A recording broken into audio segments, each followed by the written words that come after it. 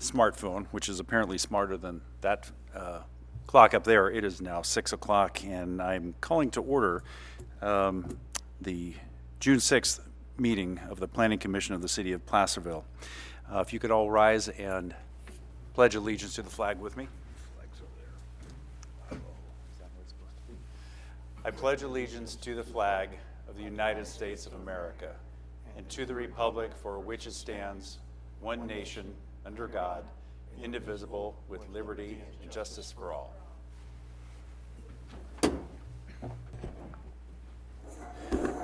Roll call, please. Thank you, Mr. Chairman. Let's see, Commissioner Friend. Here. Commissioner List. Here. Chair Roby. Here. Vice Chair Zaragoza. Here. And Commissioner Wolf is on vacation. Thank you. We have a quorum. So we're looking at item number 1, consent calendar.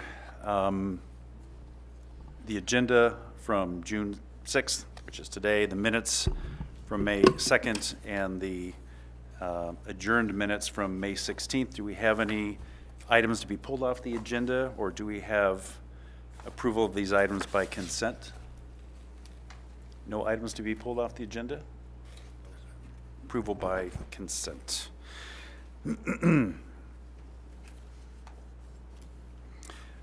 This is the time that we make accessible to the public for items that are under the Planning Commission's purview, which are not on the agenda tonight. We'd like to know if there is anybody in the audience who has a topic that they would like to address tonight.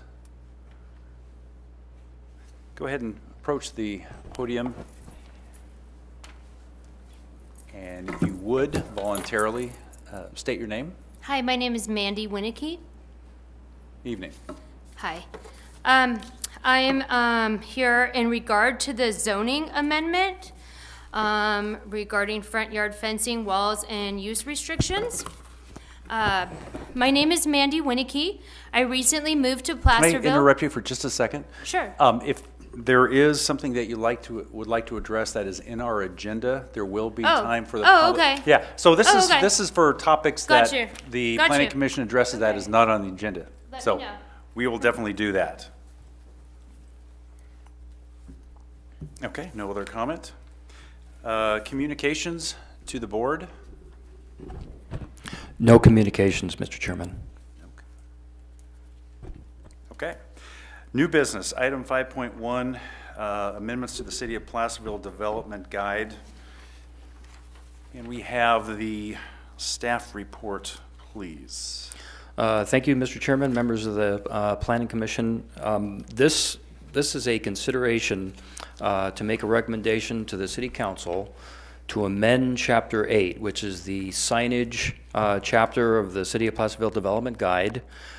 We've modified text and made graphic additions that are intended to help illustrate for the user of the development guide as to the appropriate placement locations for sign types and to bolster existing guidelines relative to sign materials and sign illumination, generally within the City of Placerville, but foremost within the city's historic commercial corridor along Main Street. And this is sort of being done in anticipation of an item that we will hope to eventually bring to you and bring to the City Council to have considered incorporation of the commercial Main Street into an historic district. And so staff looked at the development guide and we found that the signage chapter of the design guidelines was, well, let's just say a little on the weak side. So it has been bolstered. I'm happy to go through some of the changes that we made more specifically that's in your staff report. The changes made, you will see, are shown clearly by underline and strikeout. And so if you turn to the first page there under 8 signage, you can see where we've made some modifications in the general chapter. More importantly, I want to point out under section A3, we changed shall to should. We just felt like that would add a little more flexibility when these items come before you and or to the city council. If you turn to the page as well, you can see where we've added a lot of pictures. One of the comments that was provided to staff is that we needed some more illustrations of what we want to see in signs, and also maybe some pictures of some signage that we don't particularly want to see. For example, if you look at the bottom of the page there, we have inflatable signs, which typically are not allowed as a matter of right.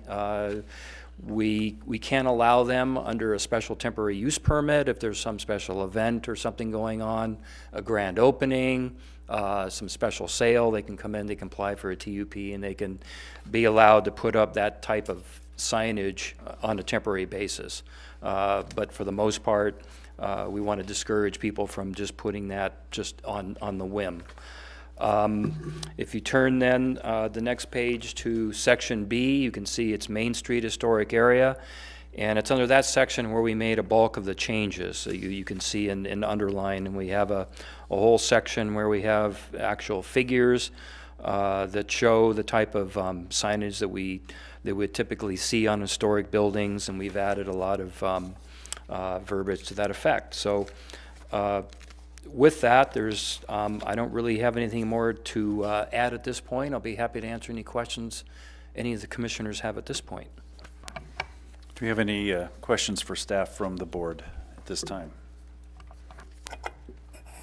First, I want to thank staff for taking into consideration the comments that the commission had the last time we saw this, Pierre. Just a real minor point on page 13-3. Main Street Historic Area, item 6, it talks about the hanging signs, and then we have the text that's been struck out there. That text actually emerges then under B5, the following page. That is correct. Yeah, I'm just wondering if it wouldn't be more appropriate, and I realize this is petty, if it would be more appropriate just to take that language and make it as a 6 sub A, because it's still directly related to item 6.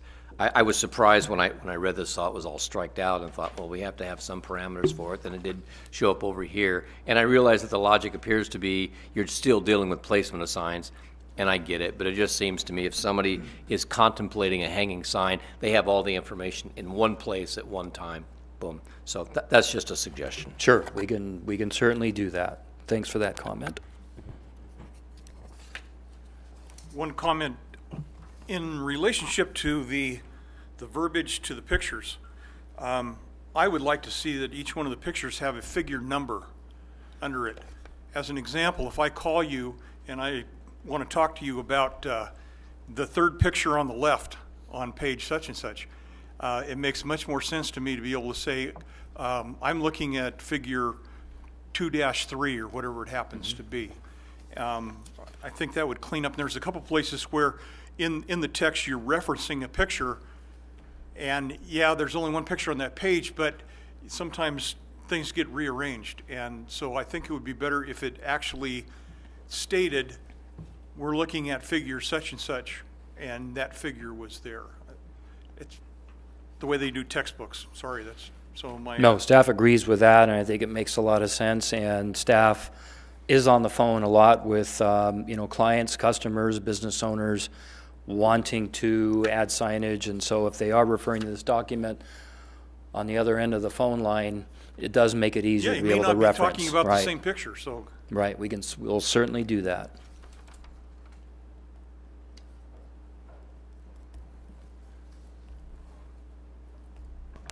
Any other questions for staff at this time? Any comments? Okay. We will, at this time, open the floor for public comment on item 5.1.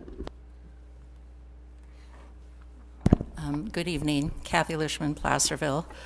I had a couple of questions. One, I know this is the development guide. It's a guide, but we also have a sign ordinance.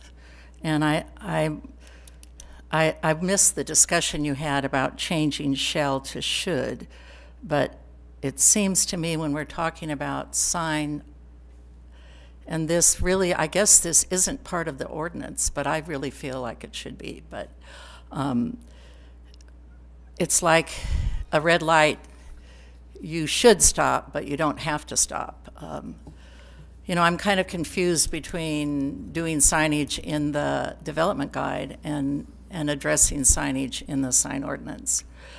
I was very impressed with the pictures that are in here to see how many really nice signs we do have around town, and that you have examples of things that you'd like to encourage. I think that that's really a great idea. I support this. I did have a question about the last page, the Buttercup one. It says indirect illumination gooseneck type. I'm assuming that the light is above shining down, not below shining up. And then also in the sign ordinance, I know it says that you have to have, if you have it illuminated from inside. I guess I'm confused about, we have a sign ordinance and now we have this development guide, and why can't they be one? But when signs are illuminated from inside, in the sign ordinance it says they need to be opaque, which means that the background of it needs to be dark and the letters can be lighter. And we have such a mix in the city now from old signs and new signs, but I just want to make sure that the sign ordinance we have is still going to be followed. Thank you. All right, thank you.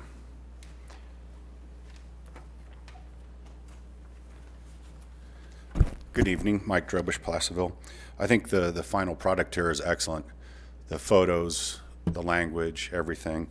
And the discussion was make the development guide language on should, may, and all that reflect exactly what the sign ordinance says. So if it's illegal or if it's legal, then the language needs to be as it is, looks like here in the design guidelines. So great job, staff, on the pictures and the language. Where's the discussion of A-frames, or is that going to be coming up? Because if those are going to, in the future, be allowed, then they need to have some kind of style forced upon them to fit into the historic district. Right now, they're illegal. All the little menu boards out on the sidewalk, little A-frames. As for making this part of the sign ordinance, Planning Commission can make a recommendation to City Council to at least reference the design guidelines, historic area. And I do like the clickable links in here where you can click over to directly what the sign ordinance says, what's allowed, what isn't. So that's another excellent job. Otherwise, looks good. All right, thank you. Any other comment from the public at this time? If not, we'll close public comment. Discussion?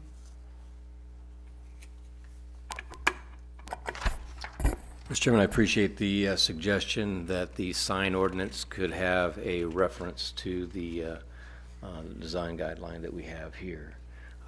And from my understanding, this has no bearing on a change of enforcement of the sign ordinance.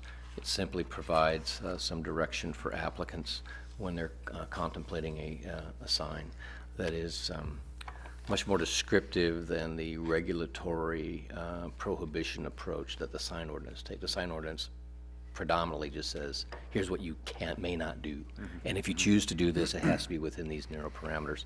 This is providing ideas, suggestions. I think it's providing the context that the ordinance doesn't have, so it's compatible from my perspective to the ordinance itself. With regards to A-frames, I believe are presently prohibited by the signed ordinance, but then when the economy turned south, the city said, you know, we're not going to, the merchants are having such a difficult time as it is. It doesn't really make sense for us to go after them for these, and we see there is quite a proliferation of the A-frames, frankly with no detriment to the to the use of the downtown area that I can determine, and I think it'd be worth giving some consideration to perhaps, as was suggested, providing some relaxation of the prohibition on the A-frames, and then at the same time also providing some parameters for which they can be used. I realize that my understanding was that the A-frame prohibition was originally based upon the occasional inability to open a car door when you pull up next to the curb or interfering with the skateboarders on the sidewalk.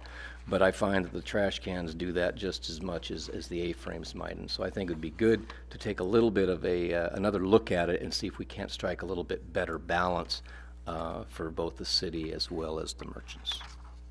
I like this product. Thank you. Any further discussion?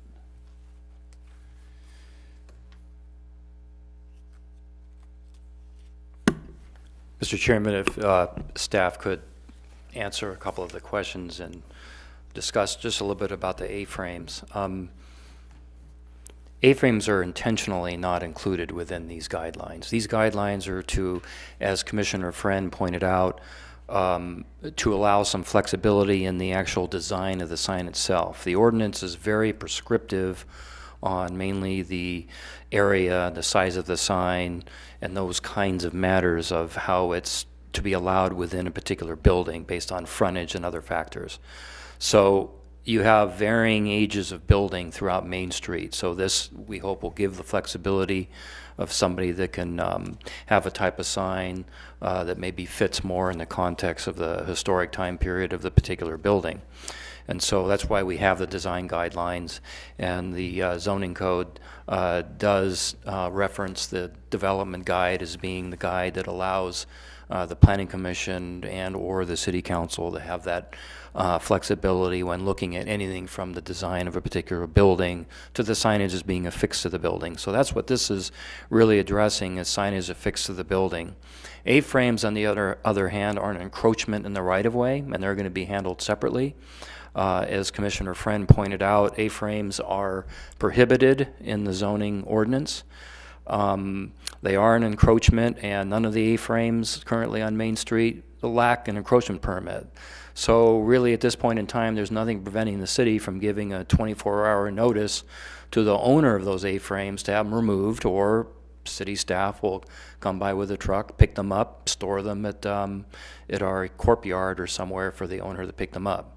But staff has backed off from that. I think there was a period of time during the early part of the Great Recession that there was a relaxation on enforcement of signs altogether.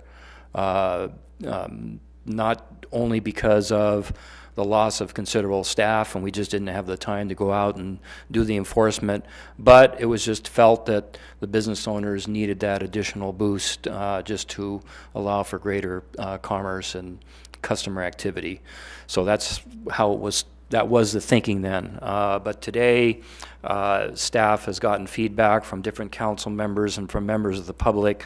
So what staff will be doing is we're going to be actually trying to, we're going to photograph a lot of the different encroachments in the sidewalk. So it's going to include the A-frame signs. It's going to include furniture that businesses put out on the sidewalk, you know, planters, all those kinds of things. And then we're going to ask council for direction. What does the council wish for staff to do? Do they want us to allow A-frames? And maybe the council will give us direction on proclamating some ordinance regulations of A-frames. So that's where we are on the A-frames, and again, that's why you not see them here, and that's also the help, one of the questions that a member of the public had on regarding A-frames. And then there was another question about the Buttercup sign, and I'm trying to remember exactly what the question was about. I think it was what the picture is trying to show as indirect illumination, and so rather than illumination being within the sign itself, an internally illuminated sign or an internally lit gas-filled neon tubes like the sign that's shown above it, the Ben-A sign, those are gooseneck signs that then shine on the sign itself, and that was you know, that's been a type of sign illumination that we typically saw, you know, for many years, and in a lot of places it's appropriate and can be attractive. So I think that's what that was meant to be, and it can be uplit or downlit. I don't think this was restricting that, but it is something that you can consider. Another thing too is, while we're talking about the illumination, I just wanted to point out that staff received a lot of comments when the Benet sign was installed, and there were questions about, well, isn't that running afoul of our code? And so we wanted to clarify that internally lit neon tubes is something that we want to allow. Those signs have been around. I believe neon signs have been around since they became popular in the 1920s, but I believe they were even used prior to the 1920s. So they are an old type of sign. But the type of sign that the ordinance restricts are the fluorescent type of tube lighting. So I think that's why we put that clarification in there. Okay, if I could, I'd like to pick up on that particular example, Pierre, because in addition to the type of material that's used there, I think the other question, though, that it raises with that particular sign is the placement on the Highway 50 side in the visual corridor, as opposed to being on Main Street. And then if we were to have all of the businesses that have a back against Highway 50, and that's a scenic corridor highway, and whether they were using these signs or something else, is that something that we would want as the visual along Highway 50? And then I could see a conflict with the Christmas trees, for example, and the other thing. So I'm just wondering if perhaps that needs to be reviewed. I mean, I'm not taking a position on it for sure, but I mean, that was the one thing. Actually, it's an attractive sign, don't get me wrong, but it's also a singular element there. And then if you had a whole bunch of, a whole string of those, it might be different. So I'm just wondering if maybe staff needs to have some discussion internally on that. Mm-hmm. Yeah, we can certainly do that. Thank you for that comment. Any other comments or questions or discussion at this time? Does anybody have a motion to send this to City Council? Clarification. Yes. We're making a recommendation to the city council based on what we have here, or the information that you have received tonight, and then you'll come back to us? Is that the way it's going to work? No, what staff is proposing is you're going to consider the recommended changes made by staff. You can certainly add or modify as you see fit as part of your motion. You can also direct staff then to look at anything else, and we can certainly bring that up with the city council. And if it's substantive, it may come back to you, but we try to keep these changes for the most part not substantive, just to bolster the absence of having some good design guidelines to address more specifically signs be placed on buildings within hopefully the future historic corridor of Main Street. A lot of the buildings are, if they're on the historic register, then they have to come in for permitting. But a lot of the buildings currently, if they're not on our historic inventory, then if their signage meets the minimum requirements of the zoning ordinance, then they're essentially allowed by right, unless that building had other types of discretionary actions on it already, like a master sign plan or a site plan review or something of that nature. Yeah, I guess I would just feel more comfortable if I saw a finished product before I recommend it to the city council. That's where I'm coming from. I kind of feel like this was the first look at this revision, and I've heard a number of things that we have asked for, and a couple from the community, and I'd like to see how it's incorporated before I make a recommendation, or before we make a recommendation to the city. That's my point. Staff can certainly do that. Then staff would recommend that your motion will be to give us some more specific direction on some of the changes you would like to see, and then we will go back and come with some changes that we can bring back to you and recommend that you consider for the council.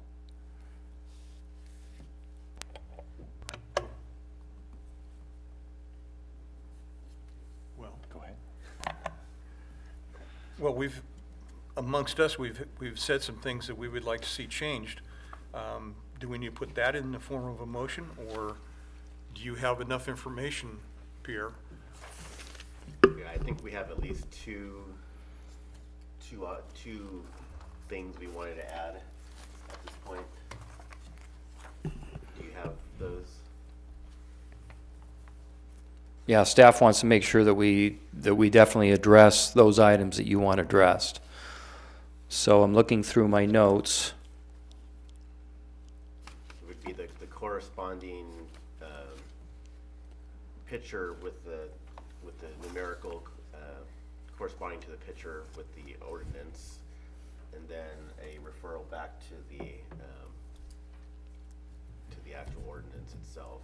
Right, reference the picture number in the text where appropriate, and each picture will have a figure number associated with it. That's an easy, yeah, we can certainly do that.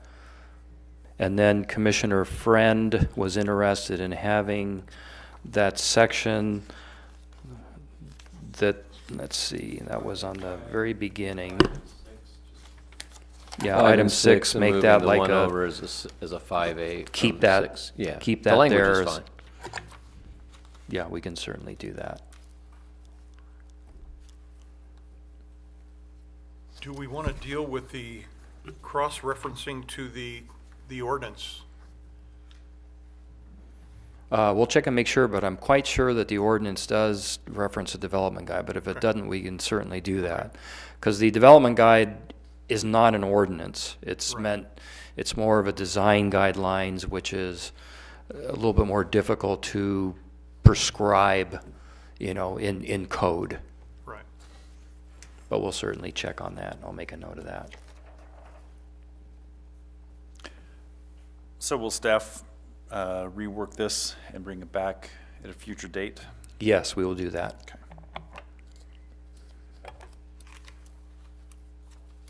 So the appropriate action for this item would be to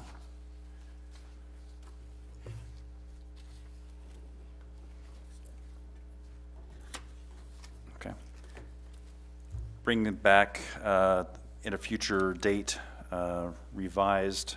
It's not even an amendment. Revised development guide for our approval at that time. Okay.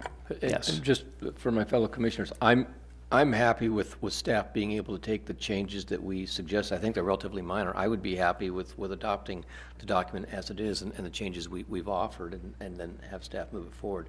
I personally don't necessarily need to see it come back because there was nothing substantive from my perspective. So I don't know how the rest of the commission feels on that. I'd be happy to move it forward. No, You want to see it? Okay. yeah. Yep, we'll bring it back at a later date. Thank you. Okay, item 5.2, zoning text amendments, front yard fencing, walls, and use restrictions. This is a zone change 10.2. Staff report, please.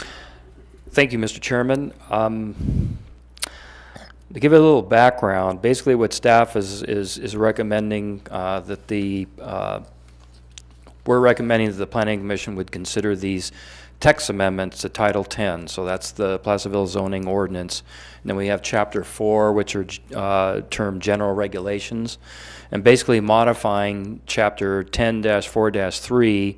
And we would add the definition of a recreational vehicle to Section 10-1-4.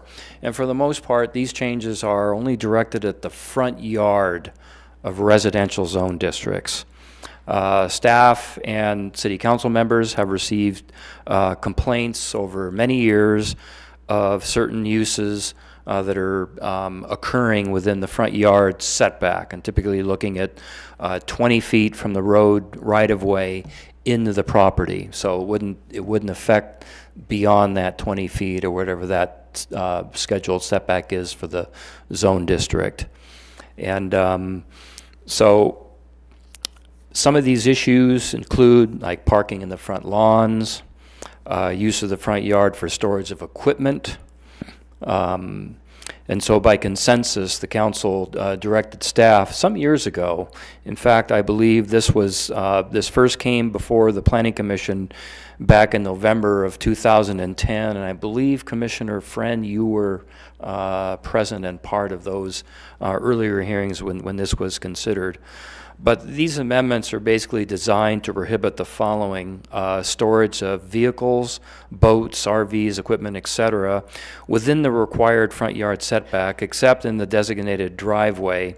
And I've also stated there via permitted encroachments. We do have some situations in the city where folks will be driving over the sidewalk and creating an unpermitted encroachment, and that's what we mean by that. So if it's an actual, driveway via legal encroachment, then that's permitted, of course. And then the other item that we're looking at is the construction and placement of fences. And it's kind of interesting because I think Placerville, at least it's the only jurisdiction I know of that it would allow a 6-foot solid fence, hedge or otherwise wall, on the edge of the right-of-way, right within the front yard setback at the front of the property line. So most jurisdictions only allow a solid fence up to about 30 inches, and then a fence can go up to the full 6 feet, but it would be at least 50% open. El Dorado County, for example, that's the fence regulations that they place within residential zones in their ordinance, and I think most jurisdictions also have that. I couldn't find any that didn't have something similar to that. And so what you see then in the staff report is Exhibit A, and that, again, that's shown as underlined in strikeouts. So for the most part, its underline is showing the added language in the code.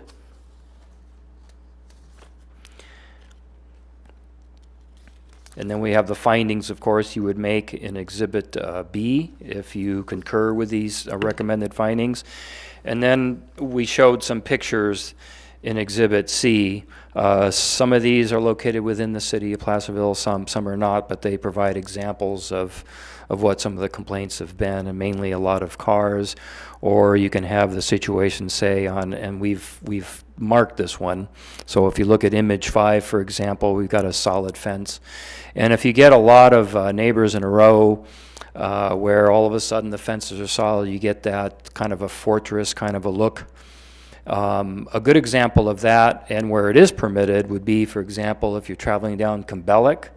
But Cumberland, the reason why you see the 6-foot solid fence along Cumberland is those are subdivisions where the interior roadway, then they have the front yards all within, and so that would apply then to the interior of the subdivision, where when that subdivision was approved, they wanted to be able to have the side or rear yard that abuts that arterial to be allowed to have a fence. So there are those situations where this typically would not apply. And then looking at the very bottom there, image 6, we've received a number of complaints about that. That's a contractor's storage yard that currently exists. Mind you, if this ordinance does go into play and becomes the law of the land, this would be a legal nonconforming use. We're not going to go after or change people that have already constructed or already have constructed their fences and the like. So this would only apply to new fences. Of course, it would retroactively apply to the parking of vehicles and RVs and boats within the front yard setback. So with that, I hope you've had a chance to look over these recommended changes to our code. And at that point, I'm happy to answer any questions you have at this time. Just a couple questions on Exhibit C. Did you say that these were photos linked to current complaints, specific complaints at these addresses? Some of these photographs were taken within the city. Image 1 and image 2 are not in the city. Image 3 is not in the city. Image 4 is on Coloma Street. Image 5 is on Coloma Street, and image 6 is on Coloma Street. So image 5 is showing an example of where you have a fence is approximately 30 inches in height. And that's typically what you would see in the front yard. And I guess the best way to say it is, turning to page 2 of your staff report, staff reviewed a lot of different cities, and one of the cities we looked at was the city of Albany, and they do have a design review guidelines that's similar to what we have. And they actually have a design review guidelines for residential additions and new homes. And one of the things that caught our eye of staff was they really consider the front yard a very important part of maintaining the integrity of a neighborhood. And we quoted this. It says, "The front yard is the house's contribution to the street."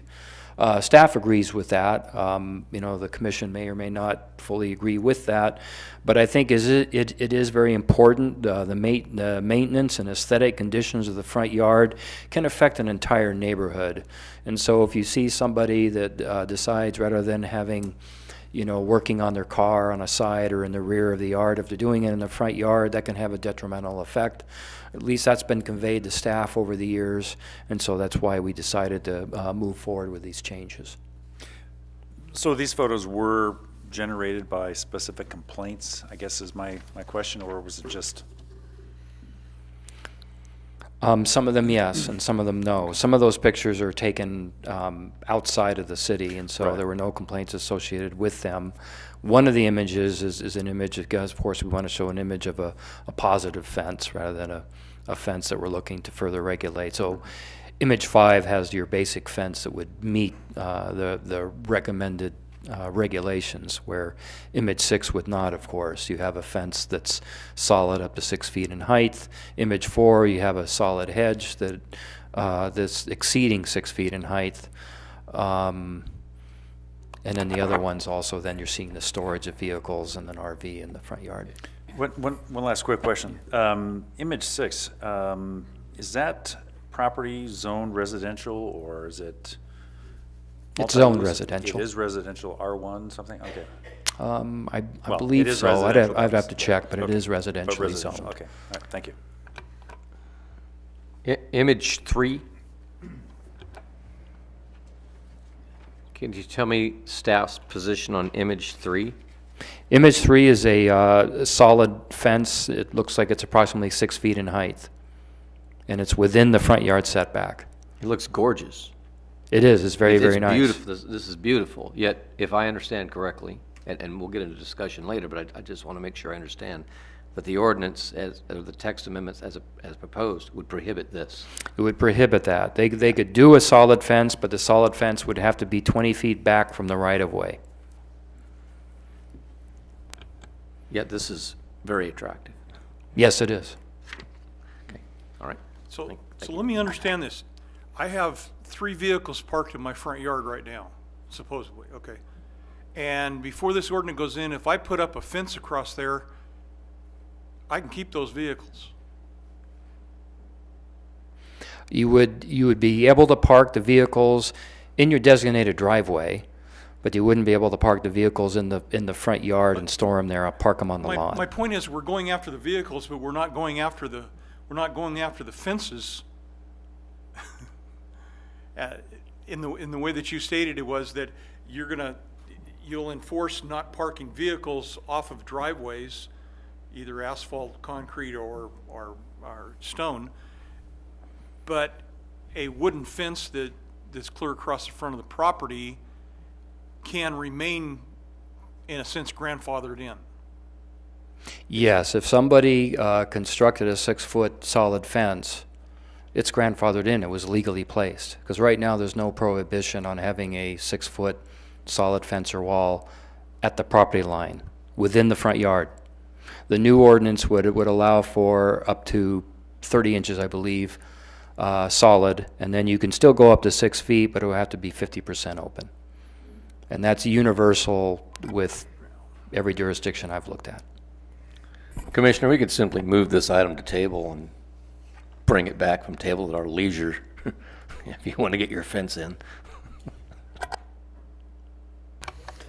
Any other questions for staff at this time? Okay, let's open this for public comment. Again, item 5.2 on the agenda. Actually, Chairman, you know, I do have one more question. Excuse me, what- I apologize. On Exhibit A, 2C, other structures not exceeding 30 inches in height, what does that refer to? Is that just any other type of material that would constitute a wall? No, that was put in there because sometimes you'll see other structures that are low. It could be maybe an HVAC system or something of that nature could be located within the setback. If the house is right on the setback line, maybe there's some mechanical feature or something that's going to be, you know, not exceeding 30 inches in height. We don't want to say you can't put something of that nature in there, other structures. Okay, I mean, that's what that was meant to capture. okay, thank you.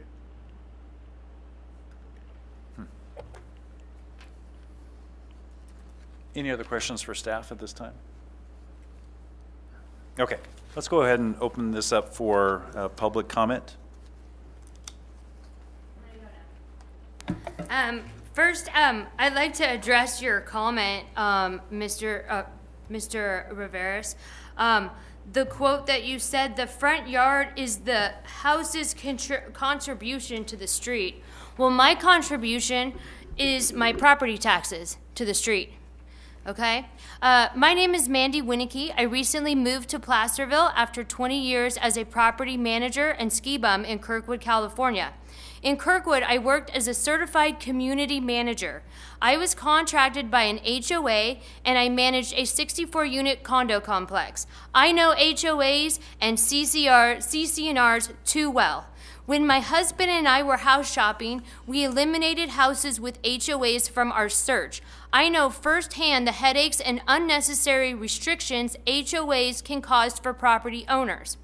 Our new home is backed up against our property line, so most of our property is our front yard. We bought this property with the idea of having a large fenced yard for our animals, toys, and privacy.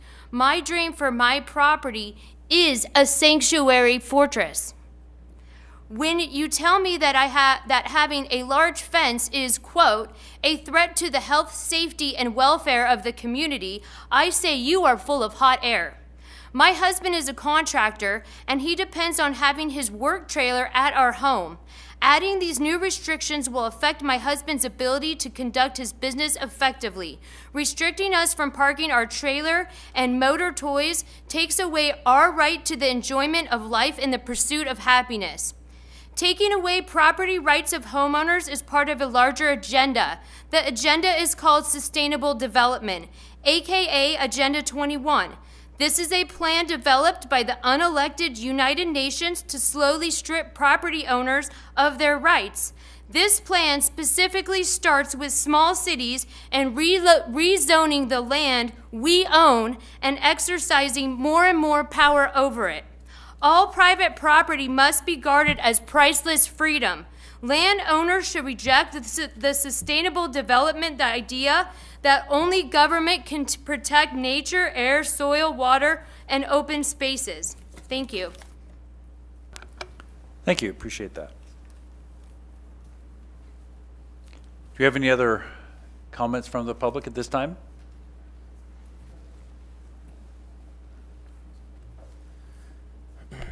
My name is Will Morgan. I'm a roofing contractor within the city of Placerville. And so I would just like to express my personal point of view, which is that, first of all, we live on Cedar Ravine Road, and all of our usable property is the front yard because the back is the creek that runs through it. So we really don't have the option of using our backyard for anything other than privacy. I own a dump trailer. I also own a gutter machine that is in the form of a trailer that I haul to job sites and home. And so if I don't have the opportunity to park it in my front yard, then it seems like that would mean I would need to spend money to for a parking space at a remote location, which would be a financial hardship for me, as well as it would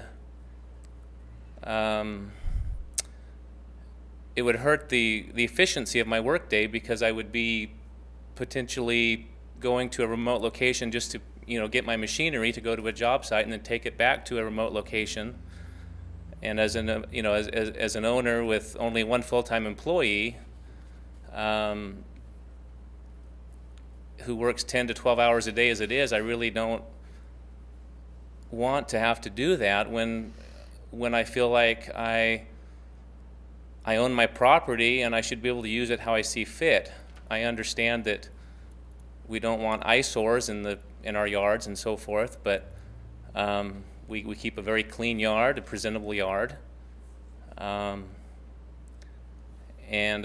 I want to be able to use it how I need to use it. Thank you. I have a quick question for you. Is it Will? Yes, Will. So you are a contractor and you store your equipment in your yard currently, is that correct? In the yard, yes. And do you not have that yard fenced, or do you have it fenced? I wasn't quite sure. We have a fence. There is a fence, okay. Uh-huh. Okay, thank you. Mm-hmm.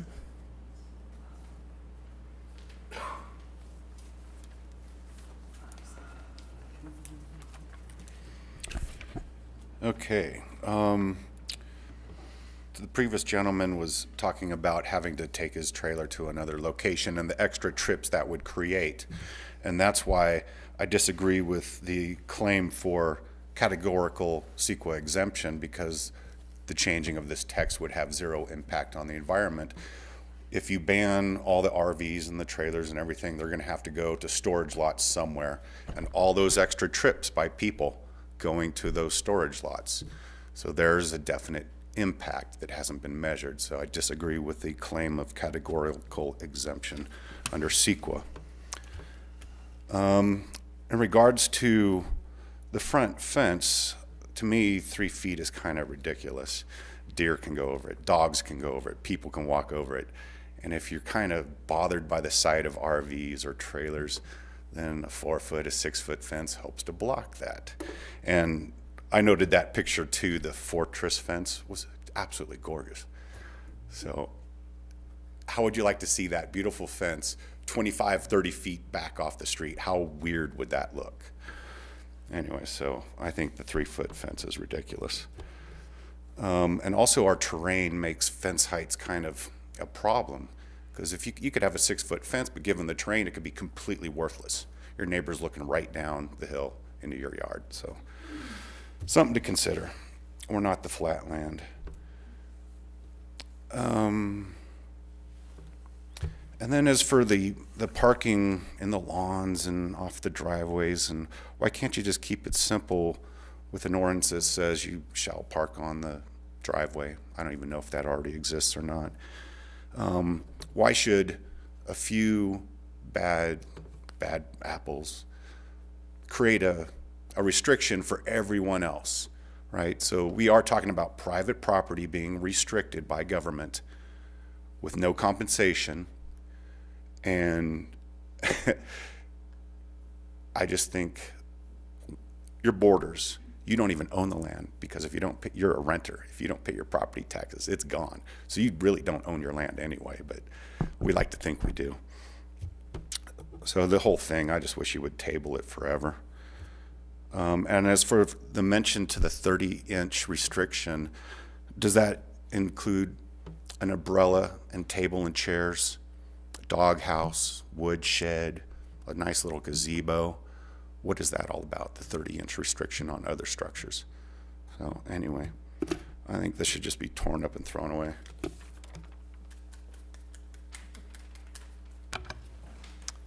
Thank you. Do we have any other? Yes, we do. Good evening, Evelyn Veerkamp, Placerville. At this point, I would primarily like to say ditto, ditto, ditto, because everybody has covered the things that I was concerned about, so I won't repeat them. I would like to know where this has come from, why the need to do this. And I would like the person who's putting this forward to claim their handiwork. Something that I wasn't clear about was apparently some of the photographs that you have at your disposal, which I've not seen, and I'm sure they were online, so the fact that I've not seen them is my responsibility and not yours. But it's not clear to me why photographs have been included which are not inside the city of Placerville. The evidence is not relevant to what you're talking about. My most fundamental question is, what limits on government power does the city of Placerville observe? I've watched what's happened in other cities, and to me, this looks like kind of encroaching on the possibility of doing more things. The more things that we allow government to do, and you are government, the more latitude that there eventually is for doing more things. For example, I've seen that in some cities people are being told what they can and cannot plant in their front yards. People who have vegetable gardens in their front yards are being told that they must take them out. People are being told they must keep their grass green, and with the price of water in Placerville, I have to confess that I'm an offender. My grass is no longer green. I'm not going to spend the money to keep my grass green. But I envisage the day when, in support of community standards as defined by somebody anonymously, you're going to tell me I have to have green grass, and I'm going to ask you to pay for it, and of course you're not going to. Today I saw online, and I've seen similar things before, so this is not an oddity, somebody who had a flag, an American flag in her front yard in a commemoration of of Memorial Day, and she was told she should take it down, that it's not a permitted use of her yard. And I've seen that happen across the states and other places. So my most ongoing question is, how far do you give yourselves permission to go to regulate our lives? And that is really my concern. I believe our private property is our private property, and I don't really want you on it. And I'm not being personal, but you're telling us potentially what we can do with our private property. And I, as a native Placervillian, find that offensive. It is not what I think my city is, and I hope it does not become. Thank you. Thank you. Good evening, Kathy Lishman. I think it's ridiculous to think that Placerville government is going to try to take over everybody's lives. If the council is interested in this project, I think you need to just forward it to them and let them take the heat and make the decision. I have a question about whether permits are required now if you build a fence or if you don't need a permit. And I can see the reason for doing this. I think we need to make sure that we're not using our residential neighborhoods as commercial too. And I know you've heard everything against it. I think that's a little exaggerated. I think it's probably a good idea in most cases. And I like the quote better, the front yard is the house's contribution to the neighborhood.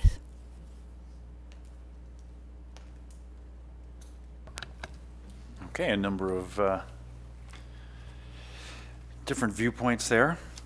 Any other comment? Let's see, I think we got everybody, almost.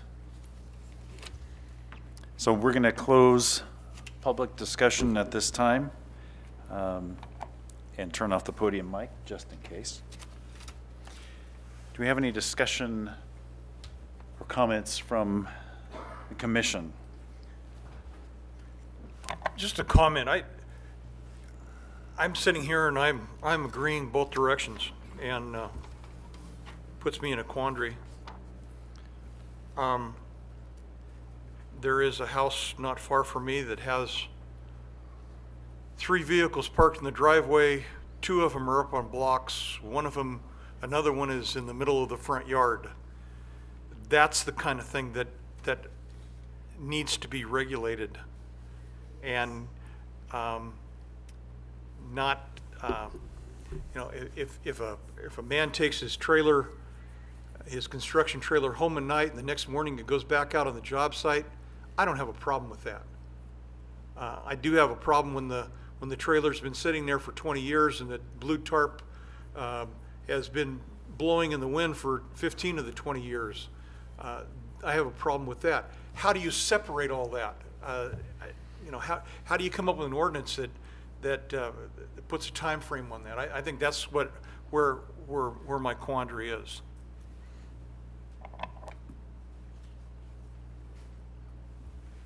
Comments, discussion? Well, I'll just add a few comments. I agree with that. And at the end of the day, we're going to have to resolve the issue of aesthetics versus property rights.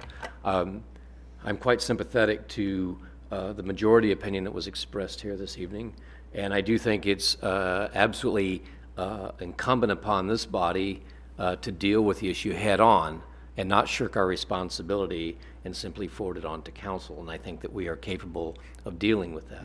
And I do believe that there is, in fact, a concern about continual limitations being put on property owners. The road to wherever is paved with good intentions. And I understand, and I believe that there's a balance here. Albany, yeah, that quote bothered me a whole lot. You can pay my taxes. I'm not in the business of contributing anything. I'm in the business of enjoyment, the free use and enjoyment of my property without depriving my neighbor of the free use and enjoyment of their property. That's how it exists. None of this impacts me. I don't have a dog in the fight today. At one time I did have a small fishing boat next to the driveway, and I would certainly hate to see that I would have to put my boat someplace else and then have to drive over there wherever I stored it every time I wanted to go out and go fishing. I think that's absurd. People don't like some things. That's kind of too bad. Looking at the RV, for example, I mean, would it be better to build a structure to house the RV? Is that less imposing than having the RV there? I'm going to throw just a couple of things out. Again, I think we have aesthetics versus property rights that we have to resolve. The use of the front yard, however that's defined, as a parking lot is something that we'll just put over here.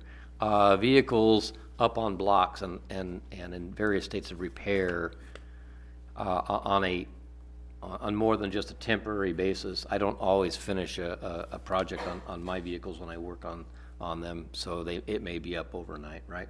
Well, we're going to put that over there. Paved or gravel is something that we can consider, and then we have the whole issue of the business use. So those seem to me to be some of the elements that's kind of on the aesthetic side, and then the fence side. Yeah, I'm not very well bothered by the tall fences, and this image 3, I think really speaks volumes to me. This image 3 would run afoul of the ordinance as proposed, and I think this is a very attractive piece of landscaping here. And somebody may want to have a private courtyard. I could totally get that. It's very common in Europe and France, even in the Middle East, to have these courtyards. Your residents, that's culturally appropriate, and so I don't have a problem with that. I would have an issue, however, with things right at the property line. Okay, I think there's a balance there, so we can probably strike some sort of aesthetic balance where we can meet the needs of those people that are less enamored by what they see versus those that want to use their property the way they see fit. I would point out that Coloma Road, by the way, is also Highway 49. And that creates challenges in and of itself, where you have a roadway coming into the community, which also happens to be a state highway. Wow, and a lot of the examples, as we heard this evening, come along Coloma Road, come along Highway 49, And gee, maybe there's a kind of a special case in point with all the traffic and noise and so on and so forth. So I'm not going to offer anything quite yet. I just wanted to throw a few ideas out there for my fellow commissioners to perhaps consider. All right, thank you. A couple of thoughts. I think one of our guests tonight had mentioned the fact that their front yard is really their only place to actually socialize, to be able to, you know, whether it's their kids or their dogs. And I think that's typical of a lot of properties in Placerville, where you have maybe there's a hill in your backyard, or you have quite almost not a zero lot line, but a pretty small backyard where the front yard is really the place where a family can gather. And to the extent that you're able to have some privacy, even if it is the front yard, I think it's something that we need to balance. On the other hand, I think we all know properties that are abusers of multiple cars on lawns that sit for months, maybe years, in driveways. That I can think of one that I think is running a wood chipping service, or logs that are just sit out in their driveway for months. And you know, if I'm the neighbor and I'm maybe looking to sell, you know, that's going to impact my value of my property.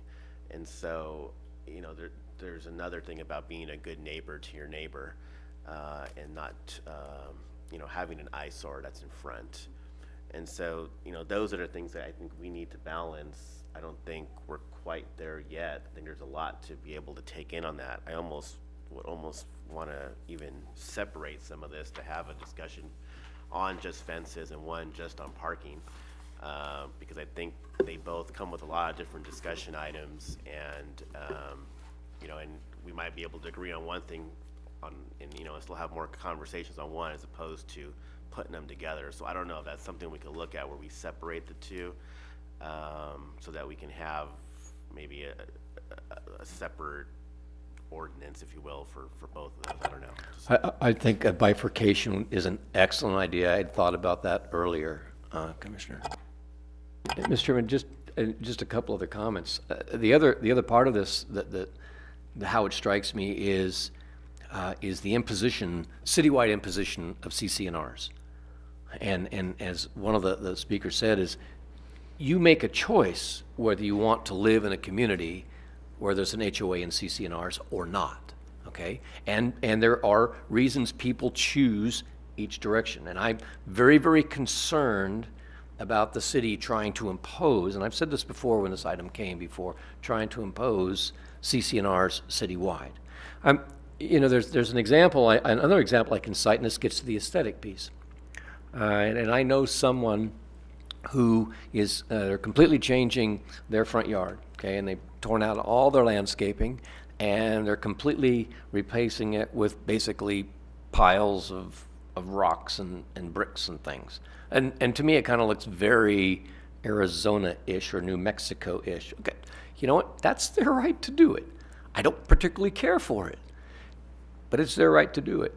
I think we could get to something about the commercial business, commercial business, and we're not going to preclude people from engaging in commercial business. You're allowed, unless, except for those CC&Rs that prohibit it, you're allowed to have a home-based business and commercial enterprise, so long as you do not deprive your neighbors the fair and legitimate use of their property, right? And you're not conducting retail in a residential area, those kinds of things. So I think that this is a very important issue. I think it's one that we will need to take some time to tackle, and I would support the bifurcation or splitting out, however needs to happen, to really kind of work through it and start providing some direction. Yeah, I'd like to look at some of these issues. I mean, some of the topics that were brought up, I mean, I'm assuming there's some sort of a vehicle code that says you cannot have a non-functioning vehicle in a certain spot for more than X number of hours or days, or a certain number of vehicles at certain properties. I'm assuming there's no noise ordinances where I can't imagine somebody having a log chipping, you know, maybe a lumber, whatever, portable lumber yard in our next door neighbor's yard. There's got to be some, you know, ordinance about vehicles or structures or landscaping or lack of landscaping being a blight on the neighborhood. And as Michael said, you know, if I buy a piece of property, I should be able to do with it what I want. But again, you know, my right to swing my fist ends at somebody else's nose, and we've got to have, you know, that delineation where, you know, painting my house, you know, fluorescent pink with black trim, you know, I have a right to do that, but do I have a right to affect, you know, my next door neighbor's property values? So I think I would like to, as Michael suggested, maybe separate some of these issues, because I think some of these issues, if we get into it a little bit, we'll see that there is regulations, ordinances in place that are going to answer some of our questions, and some of them are not going to be black and white. Some of them are going to be very different shades of gray. Looking back at some of these, I mean, we've got the two photos from outside the city limits, El Dorado County. The one that looks like, I'm sure they had a landscape architect or somebody in some professional capacity develop that. It looks very sleek and modern. I mean, I wish my photinias would grow that high, because I've got a side yard that people don't need to see me, you know, having a barbecue on the side, and I don't need to see people running up and down the my street at 60 miles an hour. And for Mr. Morgan, I go past his place of business probably 20 times a week. And the only thing I've noticed is that he's done some remodeling on his house in the past few years. I think there's been an addition, and when you said the gutter, I thought, oh yeah, I know right where that property is, because there was a fence there, and I think it was added to relatively recently within the past few years. And on Cedar Ravine, I can't imagine, you know, having that kind of equipment, not only for the equipment's protection, but for your safety, because I know how many people, I mean, we've got a quote unquote neighbor up the street who has probably 20 cement pillars in their front yard, and every once in a while you see one of them gets dinged because somebody has gone right there. Don't know if that's code, don't know if they got it permitted, but I can certainly see why they would have that. So I can see there's, you know, so many shades of gray, and it just, sometimes you have to look at it and say, okay, is this really impacting the neighbors in a negative fashion? And you say, well, okay, I'm protecting my property, I'm doing with my property what I should have the right to do, and if it's not a blight on the neighborhood, you know, we're a complaint-driven organization, and that's why I was asking about which of these photos were actually driven by a complaint from the public. Who was complaining about, you know, the architectural landscape? Who was complaining about, well, you know, it looks like it's a commercial yard there, but it's got a fence, so nobody knows what's behind it. You know, again, the Photinia hedge, you know, kudos to you. Maybe I don't want to see what's behind that hedge. So yeah, I think that there should be maybe some delineation of certain of these issues, and we can address them singularly or together. Pierre, I'm reading the language here, and I'm not entirely sure I understand. So I'm in Roman numeral 1, on page 4 of 6 of the staff report. So C, capital C, fences, walls, and hedges and yards, correct? So the second half of this, where it talks about provided that in all residential zones such fence not higher than 3 feet, yada yada, that's dealing with sight distance, right? For parcels on the corner. That's what that's talking about. The second half of C1. That's what that's dealing with, right? That's sight distance for Correct. Okay, but the first part says a fence, wall, or hedge not higher than 6 feet above natural ground level may be located on the required yards. Now, I don't understand the word required there. And then this to me looks like we're already permitting fences, walls, and the hedges up to 6 feet. Yeah, you know, you pointed something out, that there should have been a strikeout in there. Ah, good. So far. Yeah, that so was I a good- support that the was a language very as good presented. catch. Mr. Chairman, we can take a vote. C1 is the current language in the code. Right, okay, So so- C2 and 3 that's underlined, that's what's proposed to be added. Okay, I get you there. So now, So, yes. now I can be on the same page as part of my analysis. Yeah, staff apologizes for that oversight, but thank you. there should have been a clarification and a strikeout in that first section under C1. All right. Because basically, when you're saying bifurcate the two issues, meaning the fences versus uses in the front yard, well, this is under the section yard, and so Okay, we wouldn't put it in another section of the Okay. code. And we may have to It just would rewrite be- the whole thing. It would be just depending on how we C1 go. or C2 or C3, and that's what Okay. we sort of tried to do here. All right, great. Okay, so that helps me a lot Yeah, because I was thanks getting for really that, confused. pointing that out. I'll just throw just something else out just for our consideration. I don't know that we have any direction yet in terms of how we want to tackle this beast, but there might be a relationship between setback and height of fence. For example, I would oppose a 6-foot fence right at the property line. I think that can be a problem. For an artificial fence, man-made fence. I have less concern about natural fences, hedges, for example. That doesn't bother me quite as much, but we could work that back and forth. And then I had another thought that I lost. It'll come back to me in a minute. Jeez, I'm sorry, I lost it.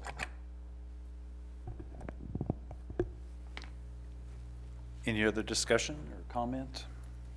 I like the comment you said, you made about the setback versus height. My only question is if I, again, plant those, 2-foot photinia, we're good, and in 10 years, they're, 6 feet, 7 feet, 8 feet high, and then all of a sudden. Yeah, so I mean, I guess how I would try, there was something else. How I would try to solve that would be, depending on how close they are to your property line, right to the property line, they can grow to a certain height. And you would just have to know that if I think these things are going to get this high, I better not plant them as close to the property line because then I could have a problem. Is that kind of make sense? But I mean, if you planted them X number of feet back and they continue to grow, well, boom, they can grow up and that's okay.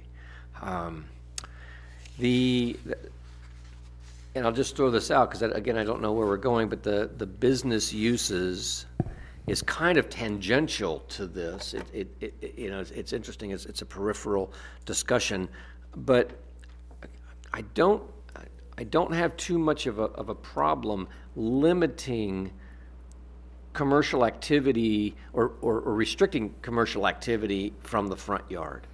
I don't want to restrict somebody from having their home-based business or whatever. I mean, Lord knows. Mr. Chairman, if staff could maybe comment on that. First of all, this section of the code is basically restricting uses as far as, encroachments within the yard setback.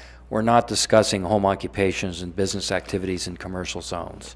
That would be a separate issue. Yeah, But essentially, residents are allowed commercial uses, what we would call a home occupation, if it's not changing the residential character and impacting the neighborhood. So somebody having, like for example, I think somebody had mentioned about a wood lot. Well, that commercial activity is not permitted in a residential zone, period, regardless of your evaluation here of fences and parking of vehicles within the front yard. correct. A wood lot or other Yes. commercial activities. It's a residential zone, it doesn't allow commercial uses. I just want to make that Okay, clear, fair. and we're not meaning to have a discussion on Yeah. commercial uses in residential zones. Right, and I'm not trying to muddy the water, and I guess we wouldn't necessarily have to consider the parking of the equipment used for business. In one of the examples we had, the construction equipment. In fact, there were 2 examples, I think, of construction equipment being parked there. The commercial use is not happening there at the property, but the parking of the equipment is in support of the commercial use. So that's kind of getting back to the business. Yeah, it's more of where the vehicles are being parked. I we mean, can they'd deal be with- allowed to park in the backyard or in the side yard, just not within that 20 feet, Right. 20-foot swath of front yard along the property line from the edge of the right-of-way. Right. But in the same token, though, I want to point out that somebody can't use their property as a yard for a commercial business. They can't have a fleet of vehicles in their residential zone. Right. If somebody were to complain about that, then that'd be a code violation. Right. Right. Separate issue. Yeah. Well, and I think that gets back to what the chairman said, which is we may have other ordinances that will take into account some of these concerns that we have, but it's a matter of, marrying these up to maybe make it a little bit more cohesive. Yeah, staff would recommend that the commission really really focus in on what we're trying to get at here, and that, I mean, if this commission is fine with solid fence right at the property line as currently allowed in the code, then make that recommendation to the council. It was the council that directed staff to come back and address these complaints, and mainly they were dealing with the fences and the storage of equipment, vehicles, boats, RVs, and the like in the front yard. And so that's all this is doing. You can certainly recommend we can take that out. Staff internally discuss the differences between, say, a solid fence or wall and a hedge. Because in a lot of cases, you may have natural vegetation that's right there. Well, we're not going to require somebody to remove natural vegetation if they plant plants and shrubbery that grow to large height. You know, maybe that's not really an issue. Maybe we're only looking at an actual constructed structure, a fence or wall, if you will, as opposed to planting and vegetation. So we were massaging that, but because the original ordinance had hedge in there, you know, not to be 6 feet, we went ahead and kept it in. Okay. But I want to throw it out that that is something that staff was discussing as well. And that's why we included that photograph of that hedge on Columbus Street. That's image number 4. Mm-hmm. Because, you know, photinia is actually quite attractive, and, you know, maybe a natural barrier is okay, and we can certainly forward that to the council for their consideration to just restrict the height limitations as far as the solid and 50% open to the structure, a fence or wall versus landscaping. And I'm not even sure. I mean, if you look at that Coloma Street photo, there could be a chain link fence hiding behind that photinia. Sure. What would you rather look at, the chain link fence and whatever's behind it, or the natural shrub? That's an open fence. Yeah, chain link fence would be 100% open fence, boy. Open, there you go. So you could have a chain link fence up to 6 feet at the very edge of the front yard. And I think somebody an mentions, empty field. Yeah, there was another question too that makes me think of is what permits are required for fencing. You know, really none, unless you have a retaining wall, of course, then it may require a permit, but any fence over 6 feet in height would require a permit. Okay. So right now, well, there's no requirement for a fence. I'll direct my comment or question to the commission. So if you start at the property line, so that's 0 setback, right? First of all, my inclination would be that if you are set back 6 feet, a 6-foot fence wouldn't bother me at all. Okay, so a foot of fence per foot of setback.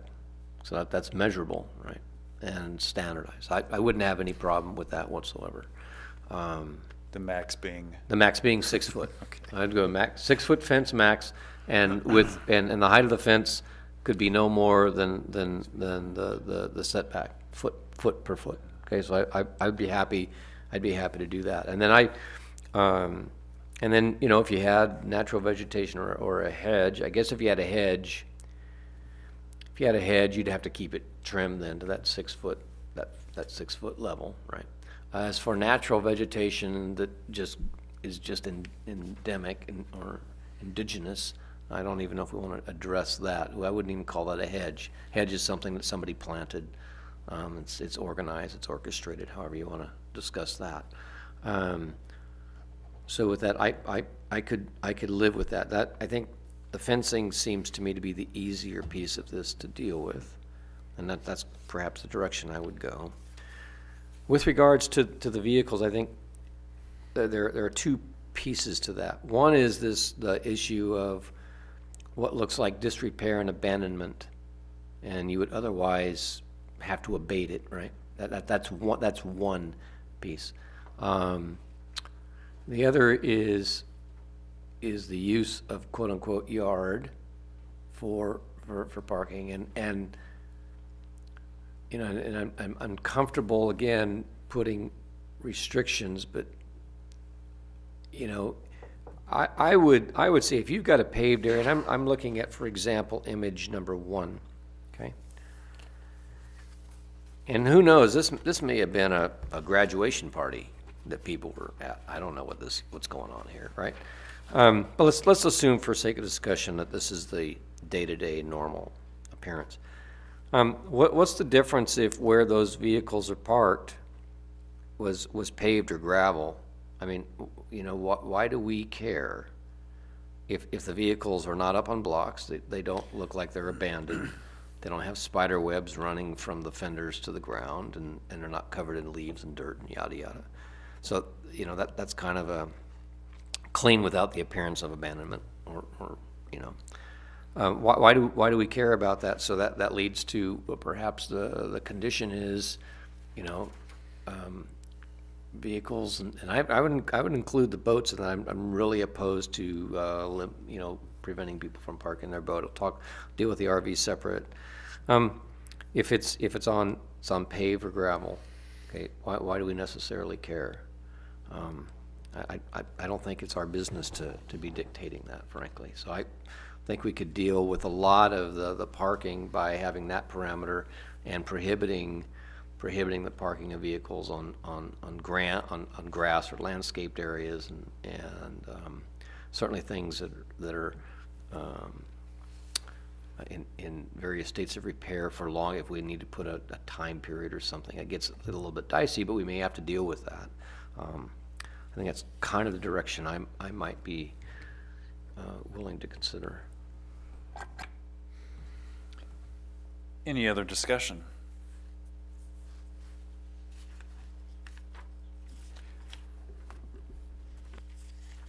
I'm looking at this thinking C2 subsection D. I would assume that there's some sort of vehicle code that would enforce this, but maybe I'm not correct. Okay.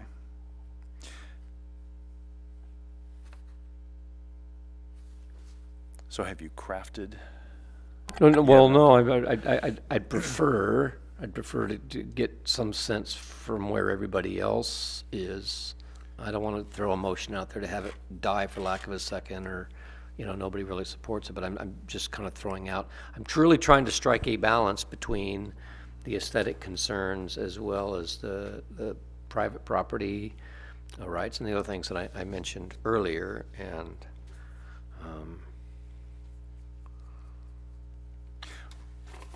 well, let's get a just a general feel. Just on the vehicles, or Just, you know, everything? the whole agenda item. Where do we want to go with this? I'm concerned about having a sort of height well, I think the height requirement's fine, the 6 feet. I am concerned about not allowing somebody to have a solid fence if their only means of outside recreation would be their front yard if they don't have a backyard. Mm-hmm. And so that they would have some amount of privacy, unless there's a public safety issue that I'm not aware of, and that either PD or the fire department have weighed in on.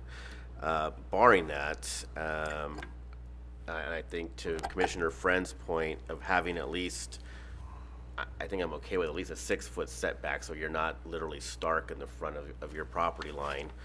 I do think we're going to see cases come forward for variances on this, more than likely, especially if you have, like myself, that has a large sort of retaining wall in the front. And if I wanted to put another fence above that, maybe not myself, but there could be somebody along that Coloma High corridor that has something similar to that. In terms of the parking, I personally don't want to see a bunch of cars parked, up on grass, or if they're, people are storing their vehicles or their commercial vehicles. If it goes out during the day and comes back at night, I don't think that's bothering anybody. If they had 6 there, that's a whole different story, and I think that comes down to enforcement, as opposed to a more prescriptive approach to it. So that's kind of where I'm at this point. So, I just want to add a point that I don't oppose a solid fence. Doesn't bother me at all. And I believe our current limitation on fence height is 6 feet, correct? That's correct. Yeah, so we do have that, so I'm not proposing extending that. You could probably put an open structure on top of something like the brick wall. The other thing, it might be, we could also possibly consider for the commercial vehicles, again, I offer this reluctantly and with some trepidation, but again, if you have, you could use or allow the fence up to 6 feet with a 6-foot setback, and then if you have your commercial vehicles, you must put a fence up then to shield that, provide the aesthetic shielding. So we could even go so far, we could address the commercial vehicle piece with this.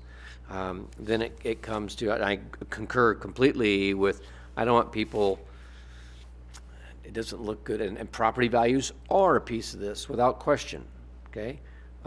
People parking their cars on the lawn, okay? It does look bad, I get that, and that is something I think that it's not an unfair balance. Now, that doesn't preclude somebody from saying, you know what, we have a drought and we don't have a reliable source of water, and so I'm taking out all my grass and I'm just going to pave it or gravel it. Okay, well, I got one big contiguous driveway now. That's what I got. You know what? I think that's kind of their right to do that. It's kind of where we live. If somebody wants to buy my water, like as one of the speakers said. So I think that kind of flexibility. When we're talking about commercial vehicles, what are we talking about? Are we talking about the 10-wheel semi? See, so we have to we have to put some kind of we get into vehicle code as far as what type of commercial vehicle is allowed or isn't allowed. I'm thinking of this young lady out here that says, it's my property, I'll do what I want. Granted, I agree with you, but if it infringes upon me being your neighbor, then where's the end of my nose? Where's the end of your nose? That's where I am with that. This whole deal of parking, has to be on gravel. My neighbor took care of that. They just don't water their lawn, so all they have is gravel. So they park everywhere. Okay, so what do you do about that? You can't say they're parking on the lawn because there isn't any lawn. So how do we make it work so it doesn't interfere with the person that legitimately wants to use their yard, but it does interfere with the person that is abusing their yard, and abusing it in such a way that affects their neighbor, and that's where I am with that. Yeah, that's the gray. Is it, I was thinking of the vehicles that I've had and the businesses I've had. It's an F-150, it's a 250, it's a 350, king cab, it's a 450 with a flatbed, and then all of a sudden you get to, I'm not sure how many. Is it one vehicle? Is it two vehicle?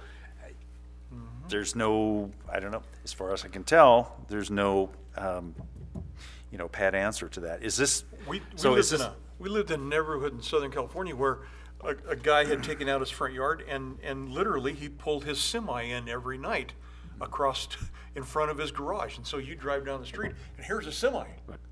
You can't see the house. All you can see is a semi sitting out there. Is that what we want? I don't think so. No, it's not. Okay. It's not. Yeah. Do we want him to be able to park his vehicle on his property? Yes. Okay. So how do we separate that? I'm not I'm into- going to take, Is this- I'd like to, if I may. Is this something that we're going to be able to work with? That Eventually, I Can we think. go- well, Eventually, I Is think this I something think we're we going to get be there. able to work with Eventually, I tonight? think. Or are we going to be able can- to craft this I don't think into a tonight. motion? Yeah. I think we need more Okay. time. We have to bring it back. I'm gonna, since you're off camera and off mic, I'm gonna just ask by a nod of your head, and I can repeat it in the microphone. Do you only need a Class C license to operate your equipment? A Class C license. So a Class A, and he's indicating in the affirmative, it's a Class C, so that's like what we all have to drive our vehicles.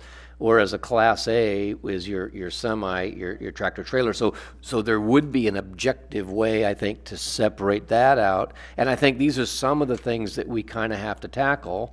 And it may also be that if people, like in your neighbor's case, hey, if you want to do that, if you want to use what would otherwise be is you're using, how do I say this? So you have an atypical use. You're using what would normally be designed as the landscape portion, but you're using it to put vehicles. Okay. Nobody really wants to see that, so you got to put up your 6-foot fence set back 6 feet. Now, if you require that, how many people are going to put up that fence or are simply going to say, I guess we're not going to park all those cars there anymore, right? So maybe we can come at it the back way, but I just think we're going to have to be creative, and what we may need to do is go away, look at this, come up with some ideas, because I am getting the sense, Mr. Chairman, that we're all of sort of a similar mindset right now. We want to solve it, and generally in kind of the same kind of an approach, so for what it's worth. Thank you. Any other comment at this time?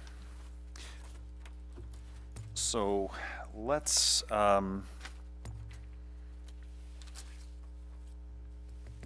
bring this item again to the. Do we need any more than 2 weeks for input on the language of this? I think it depends on your staff.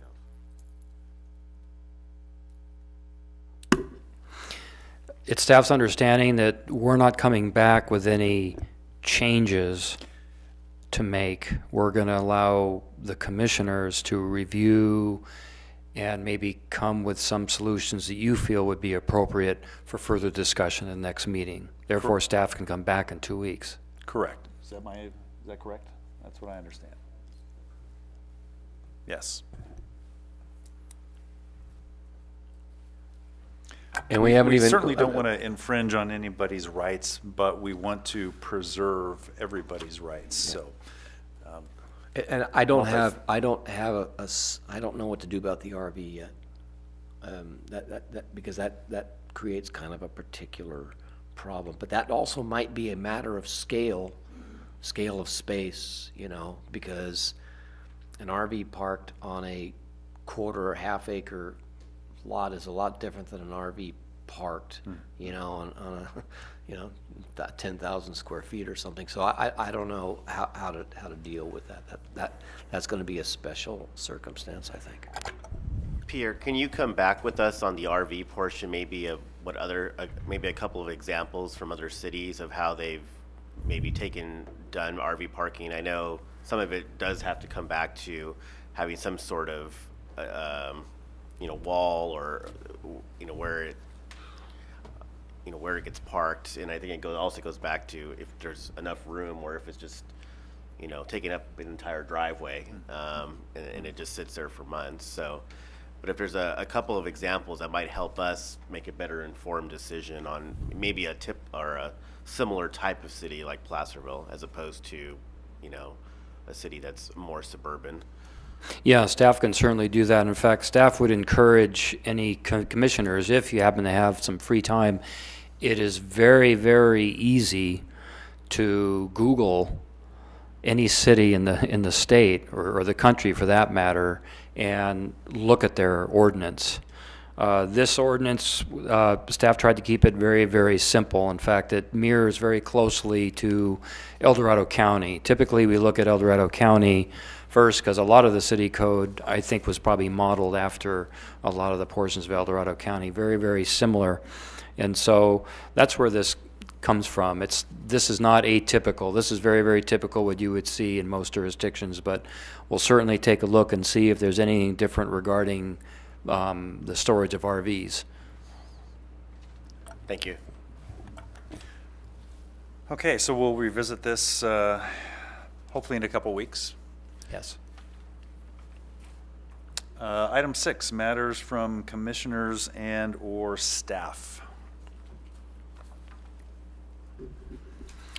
Staff doesn't have anything at this point to bring to the commission, but if there's something in particular that you have that staff can answer, we can certainly try and assist. The only question I have is, do we have any activities planned for the wagon train on Saturday? I know the street's going to be closed, but I'm not aware of any. Do we have any events? I'm not aware of any street dances or anything associated Yeah. with that, Okay. actually. Okay. All right. But I will be here for that. All right. And then I wanted to just publicly apologize to my fellow commissioners, the staff, and the public for my sudden unanticipated absence at our last meeting. There was just no way to call and contact anybody, and maybe we could figure out a way to do that. Circumstances just evolved with my dad in the hospital and everything. Like, just all of a sudden, I'm not gonna be able to make the meeting. So, but I had no way to call anybody. So I really am sorry that happened. But I'd like to be able to at least get notice to staff or somebody, when those things do happen, because I think things can come up like that. But I felt terrible. Sorry. Well, thank you. Any other matters from commissioners? Do we have a planned next meeting? Do we have a meeting planned for the 20th? Yes, we do. Okay. And staff apologizes for not getting your agenda packet to you today with the city planner on vacation, and we're right in the middle of budget that I'm personally working on. Just didn't have the time to get that last staff report done, but we hope to get it. Your packet will be ready tomorrow. Thank you very much. That should do it. We will adjourn. Thank you. Thank you. Thank you.